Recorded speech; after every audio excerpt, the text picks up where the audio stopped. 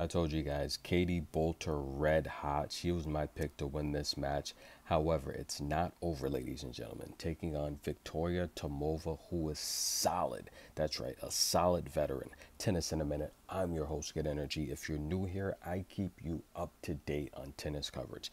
Now, these two ladies played once where Tomova won that match.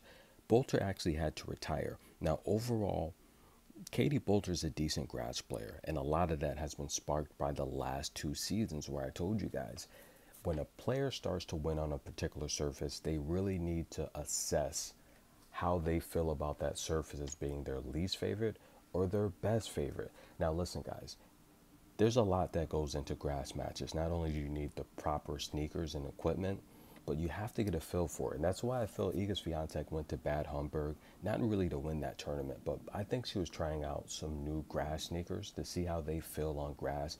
Because look, we saw the issues with Taylor Fritz. He keeps destroying his grass sneakers. I don't know how deep he's going to go.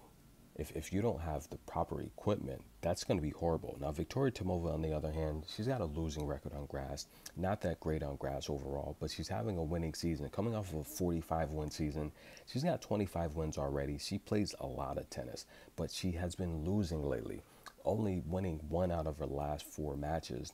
That was to Bernarda Pera, which was the upset here at Wimbledon in the first round. Can she pull off the upset again? We're headed to a third set, ladies and gentlemen. Right now, Katie Boulter is the favorite because she's up a break.